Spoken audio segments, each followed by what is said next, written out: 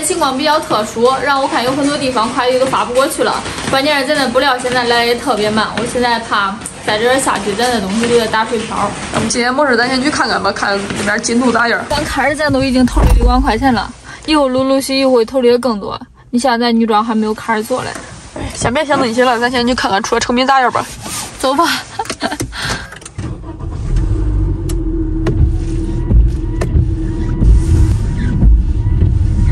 你看这天又开始下雨了，下来稀渣渣嘞。哎，我发现了，除了冬天都是夏天，真是春秋两季太短了。春天不用想了，直接等着夏天吧。好不容易前2天该暖，我觉得天不错。这，我大衣穿上都不能单穿大衣，都得配衣服。你现在板排的咋样了？差不多了。反正咱现在把这个尺寸等这也提上去了，有点浪费，成本有点高，我尽量的给它节省。那钟阿姨辛苦你了，反正是。这是上衣吧？这是上衣。钉好扣了，这是。那个裤子嘞，再配一套嘞。这啥门嘞？最小门嘞。做出来的效果。天哪 ，M 码都真大呀！它会缩呀，你忘了咱面抽一缩。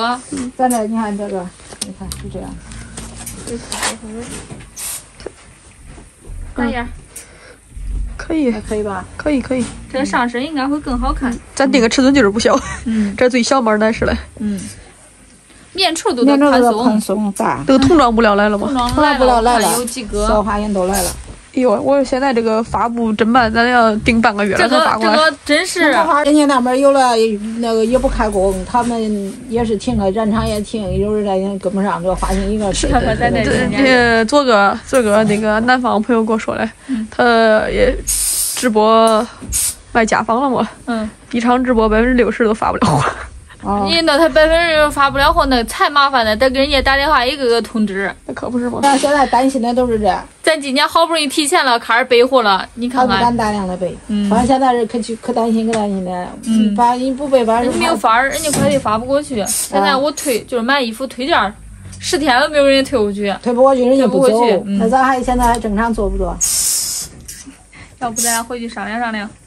行吧，这也不是小事。刚才聊了一下，咱唯一有一个好处，工人都回来了，可够用了这回。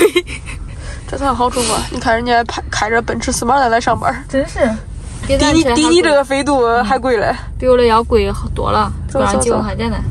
打扰杨总。哎，你别给我叫杨总，都是4个人暖了，你恶人。杨总别做。哎呀，你得了吧，你赶紧吧，说正事儿。咋弄啊，陈阳？叫这样我可尴尬，有点尴尬了呀。感觉我的名都真拿不住手啊。咋样，小杨？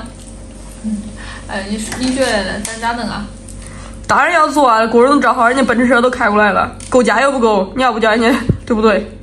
确实，那一大天人家开一个小奔驰去上班，这太怪。这刚开始咱都搁里6万了，这再往前走走，最少得搁里几十万啊，可不是小数目。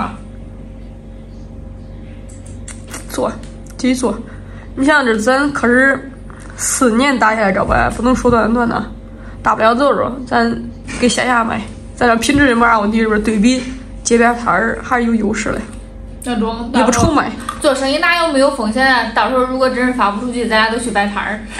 咱俩摆摊啥？咱4个摆，那俩能搁这歇着呀？阿朱到时候吆喝呢。4个一人支个摊儿，阿朱卖男装，然后还卖童装，你卖老年装，我卖女装。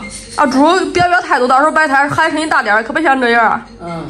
到时候好，到时候拿个喇叭，阿朱穿一身男装，他给人卖，赶紧走过路过不要错过这男士套装，咱阿朱先磨练，到时候可别不主观都是1个月。来，你男士套装4个花型的啊，要我要试试。